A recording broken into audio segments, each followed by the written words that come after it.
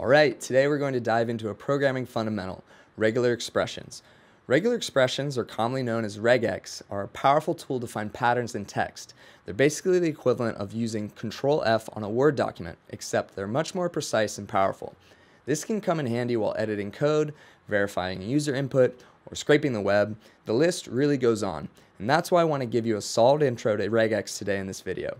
Regex are a challenging tool to master, but this tool will get you started and oriented.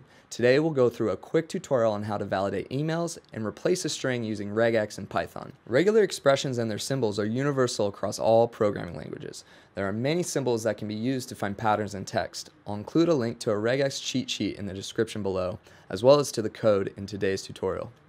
Let's see how a few of these regular expressions work in real time. When I press Control F, I get the find word prompt. If I press Alt R, I can now search using regular expressions. Using Control F like this is a good way to make sure your regex patterns work before you try to implement them in your Python script. When I type \d, I am searching for all valid digits, so any number between 0 and 9. You can see that everywhere a number occurs, it's highlighted. Conversely, when I type \D, I'm now looking for the opposite, or non-digits. Now you can see everything but the numbers are highlighted. It's time to jump to our first example, verifying a user's email. Using Regex to verify a user's entered an email correctly is commonplace.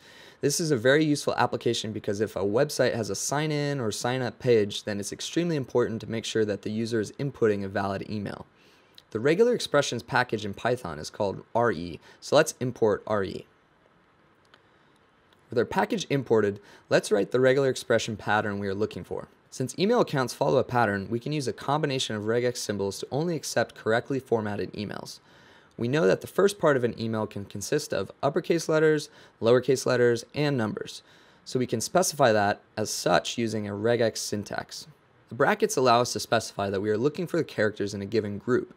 This group starts at the beginning of the word and will go until we encounter an @ symbol. The plus sign after the brackets means we are looking for any combinations of one or more of these characters. Since email addresses are issued from many domains, we'll specify that we are looking for any combination of one or more upper and lowercase letters. All that's left is verifying that there is a top-level domain. We can look for a dot by adding \, and period to the pattern. Similar to domain names, we'll just look for the presence of valid characters, since there are so many top-level domains used in email addresses. Let's just account for some of the most popular ones in this example, like .com, .edu, and .net. Just add the following to the pattern so it makes sure the email ends in a .com or .edu or .net. Great, now let's make sure this works with an if statement and the search function from RE.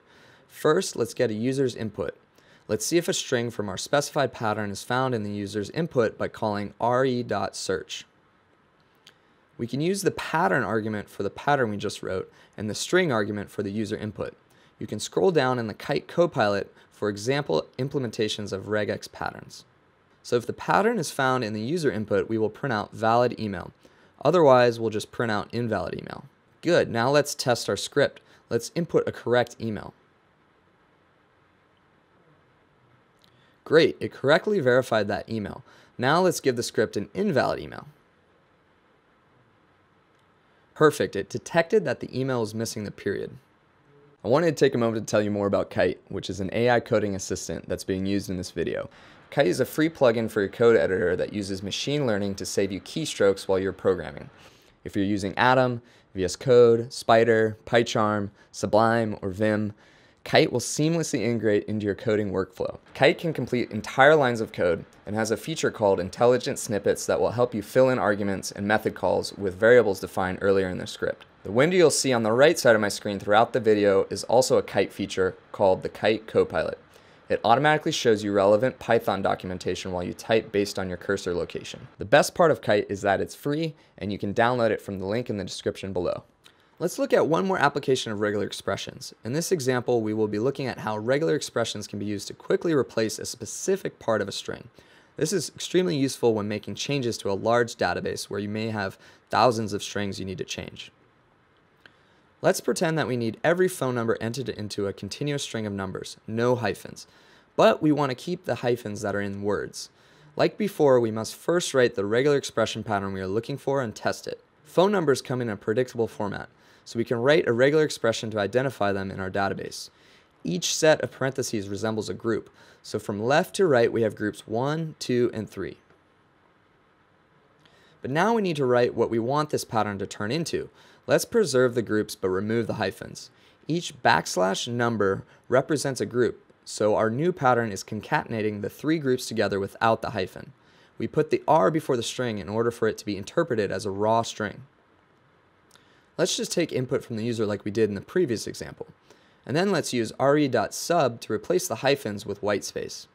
As seen in the Kite copilot here, we're using our pattern variable for the argument pattern, and our new pattern variable for the argument repl, and our user input variable for the argument string.